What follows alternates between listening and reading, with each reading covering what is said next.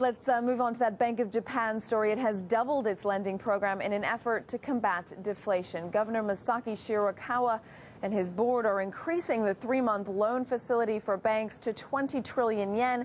That's more than $200 billion.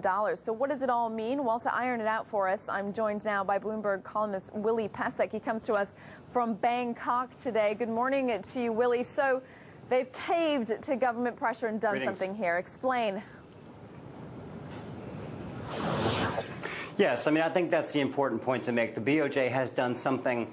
It's not wildly significant, but I think it's a kind of symbolic gesture by a central bank that's under pressure. The government is pointing fingers.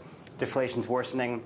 Politicians are saying, do more, do more, do more. The BOJ did something. Will it make a big difference? It's an open question. But certainly the BOJ has made some headlines, and they'll silence the government for a couple of days. Well, this is the thing, Willie. They've done QE before. More is fine. But is it going to have an impact? And if it doesn't, what's plan B? Yeah, this won't have any impact at all. This is largely a symbolic political move. The BOJ has to get more serious. It has to do a lot more in terms of, what you would call unconventional policies.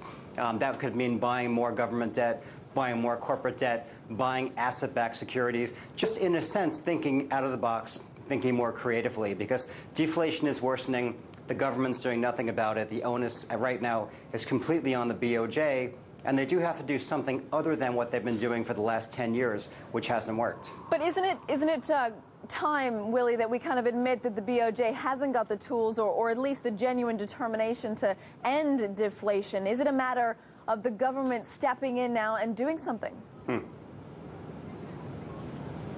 I think it is, because in many ways in recent years, the issue is less the supply of yen and more demand for it.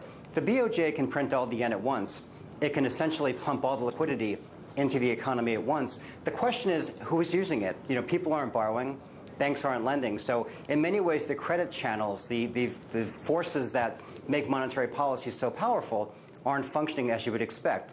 The government needs to do more. The government needs to do its part. It needs to stop pointing fingers at the BOJ alone. Thanks very much, Willie Pesek there, coming to us from Bangkok.